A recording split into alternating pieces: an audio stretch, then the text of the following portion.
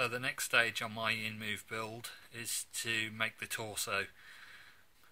This seems to be made up of mainly flat parts, so the printing should be pretty straightforward. It's just a case of figuring out which pieces go where. There's a nice 3D image that I'm showing you here on the InMoov site, and the piece I'm going to be starting with is this piece of the back here on the back of the shoulder. So the printer I'm using is the Mono Mendel. It's quite a few years old now, but still going quite well.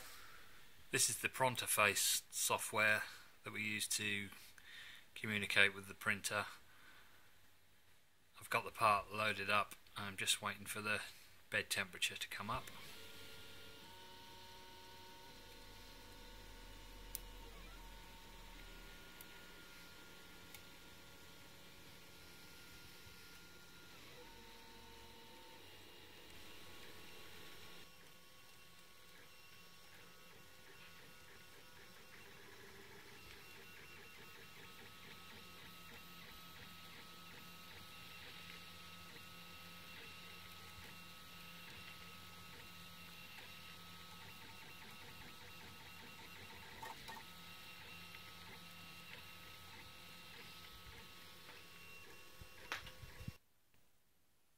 So I'm putting together these flat pieces.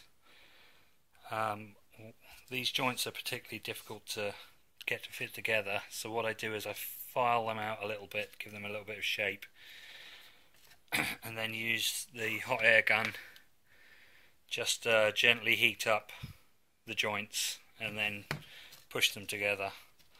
You have to be careful not to give them too much heat because they do melt really fast.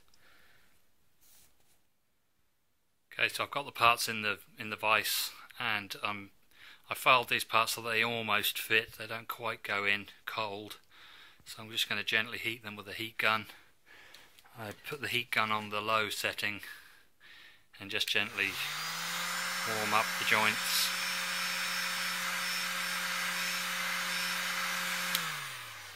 And then I just give the joints a little nip in the vise just to tighten them up, make sure they're flat.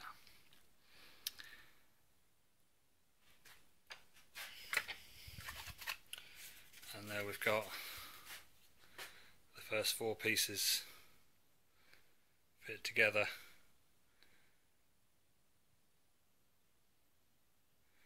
We're not going to see this part, so the finish doesn't have to be perfect. This is going to be hidden inside the torso, so yes, I'm not too concerned about these joints. I might put a little bit of glue on them, but I don't think they really need it. Here we've got the first 8 pieces just about finished.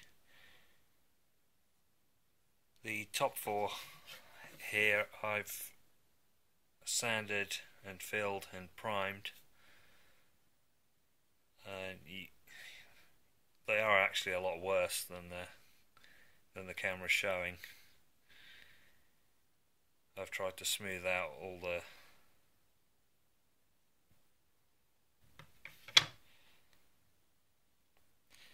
and these ones have not yet been primed. You can see how I'm filling them, filling in all the low points before I paint them. So the next stage is to try and join these together. The next few pieces I've got here are the sort of centre of the torso. This piece is called throat hole, I believe. Not quite sure why it's called that. These long pieces here go towards the back, and you see these side pieces, they have a smaller gap and a larger gap. The smaller gap goes towards the back.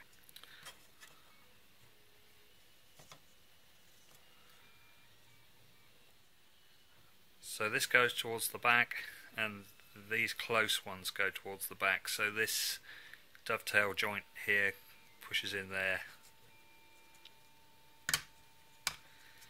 like that. And then the same on the other side. Put my myself confused here. Yeah, that would go that way. This one's a little bit tighter. I might need to file that a little bit more before that one goes in. And that's that centerpiece.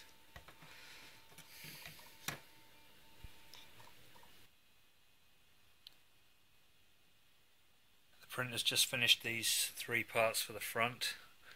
The sternum in the middle, the clav front, I believe, and clav front. So these are the same part, just flipped over. So the next job is to try and get these joints here and here together.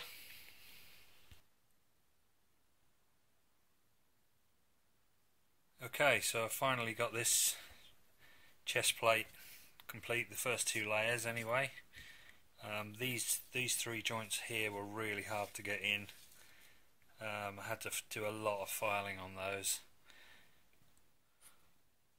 but it's all together now.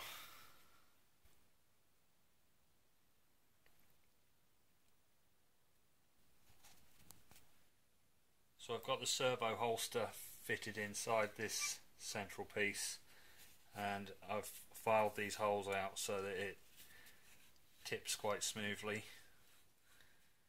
And the next stage is to insert this piece into the back.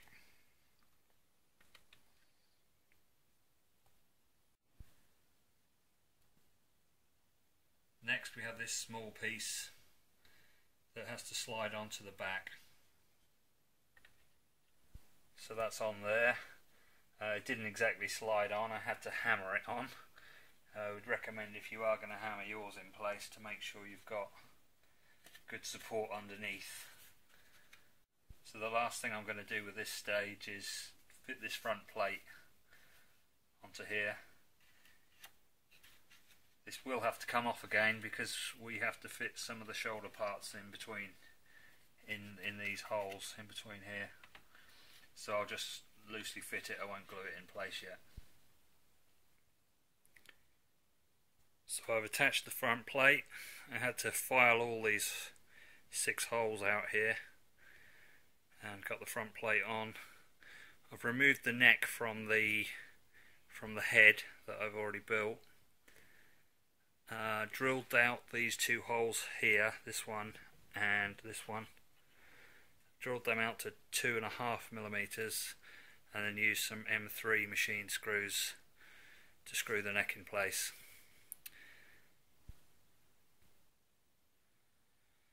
And that's it for now. I've reattached the head.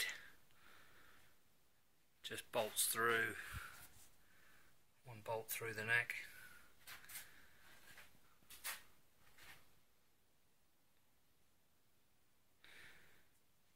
So in the next video I'll be fitting this servo inside here, which will drive the neck. I'll have to print the neck piston, and hopefully I'll be attaching an Arduino onto the back so that we can get the head connected up, get the head moving, the neck moving, and the eyes. I've given these earpieces a quick coat of black paint if you've been following the previous videos. And that's it for now. Thanks for watching.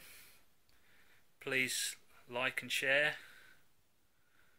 and hopefully we'll see you in the next video.